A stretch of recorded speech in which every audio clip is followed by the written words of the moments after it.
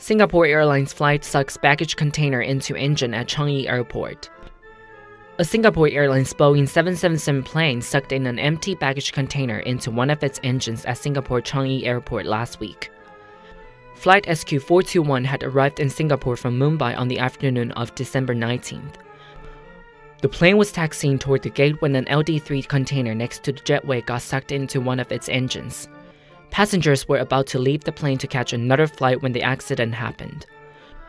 According to Singapore Airlines, no injury were reported on the ground or on board the plane. Police are currently investigating the incident.